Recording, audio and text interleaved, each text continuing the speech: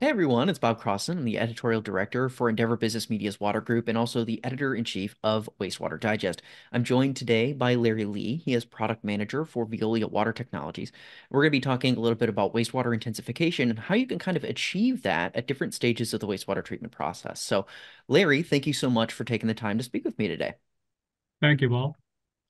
So, why don't we start more broad with wastewater intensification? Can you explain a little bit like what do we mean by wastewater intensification? And then we can talk a little bit about what that means within certain different processes that I know that you guys have some offerings for.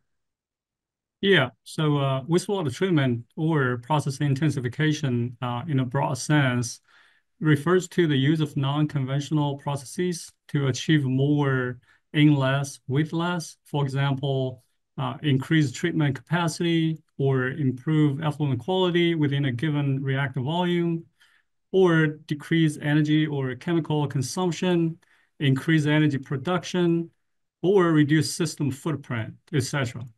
Hmm. These intensification processes provide more economic, environmental, and sometimes even social and health benefits over conventional processes. Gotcha.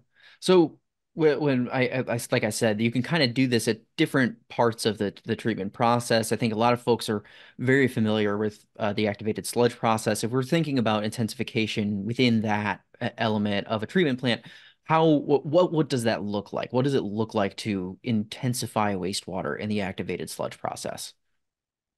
Yeah, so there are quite a few technologies you can use to intensify an existing activated sludge process. For example, IFAS, MABR, NBR, to name a few. Mhm. The integrated fixed film activated sludge process, aka IFAS, is one of the most commonly used intensification process here in the US. As a matter of fact, the US has both the world's first and the largest IFAS systems. So the first being the Broomfield, Colorado plant, which was installed back in the early 2000s. Mhm. And the largest plant is the Fields Point plant in Rhode Island that has a capacity that's close to 80 MGD. The technology basically adds more biofilm biomass to an existing activated sludge system through media carriers. And this converts the activated sludge process from a single sludge system to a two sludge system. So you have both activated sludge and biofilms. Those are the two sludges Mhm. in the system. And these added biofilm biomass or labor force, if you will, helps the system achieve either more capacity or better effluent quality or more consistent performance, or it can convert a secondary treatment plant with just the BOD nitrification to a biological nutrients removal plant with both nitrogen removal and phosphorus removal. Okay. So I know deammonification is another thing. What about that? What types of technology would assist with deammonification and what would the resulting outcome be in that case? Yeah, so deaminification is definitely one of those intensification processes when it comes to a nitrogen removal. Hmm. For example, it can save 100% on carbon consumption and up to 60% on aeration energy consumption.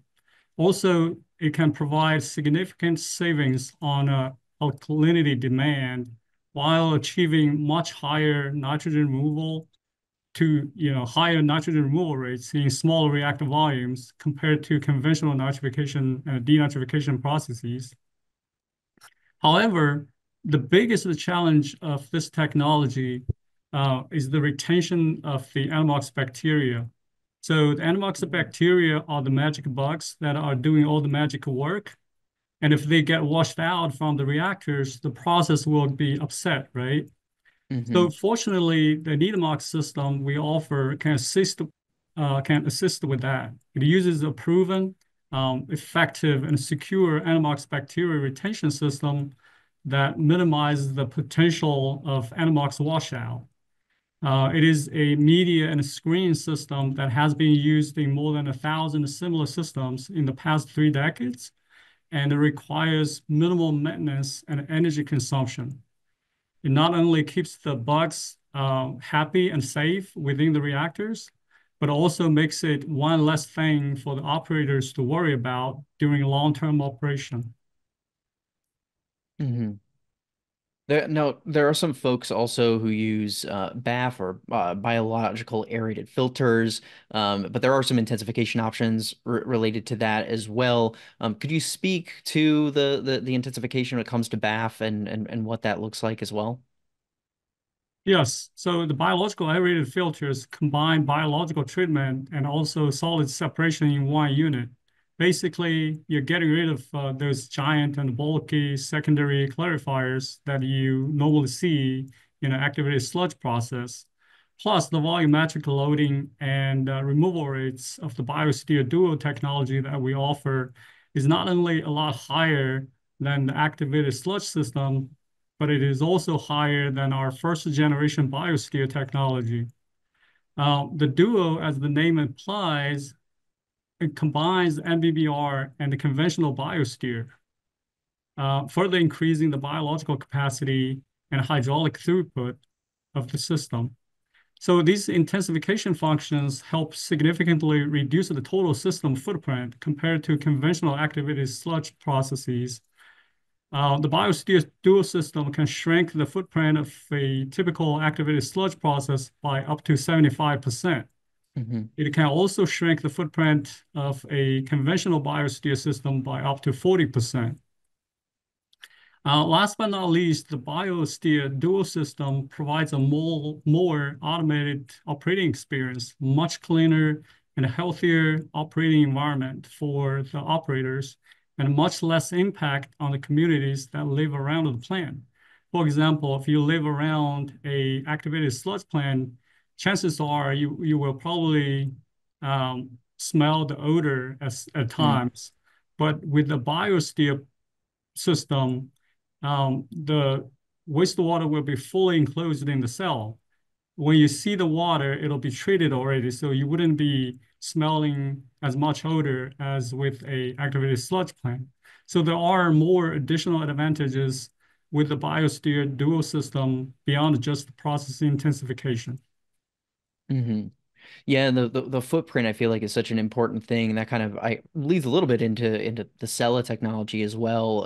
We've talked about this before with you about the footprint there, but when it comes to the intensification and how it serves that purpose, specifically MBBRs and whatnot, how does that tech, so this Cella technology that you guys have been talking about with us for a little bit here, how does that intensify the process as well? Yeah, thank you for mentioning Scylla again. So we have covered this technology in a couple of other videos, but in general, Scylla is our latest and greatest intensified MEBR technology. It uses the bio-based Anox KC biofilm support material that has 2 to 3 times higher specific surface area than our HDPE-based Anox K series media, such as the K5 media. So this means a new MEBR technology um, that will either have even smaller reactor volume or can treat more capacity in a given volume than most of the conventional MEBR technologies in the market. Plus, thanks to the innovative biodenitro process control mechanism, Cella will be able to use only 2 stages to achieve biological nitrogen and phosphorus removal compared to conventional activated sludge processes that would require 3 to 5 stages to do the same VNR. And the Cella doesn't use IMLR or RAS pumps, further saving on equipment and energy consumption. So Cella definitely becomes our latest addition to the intensification technology toolbox.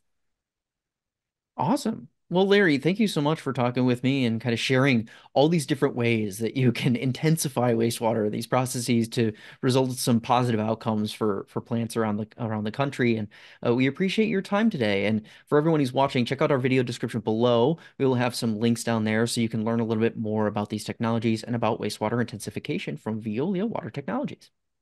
Thank you, Bob. Appreciate the opportunity.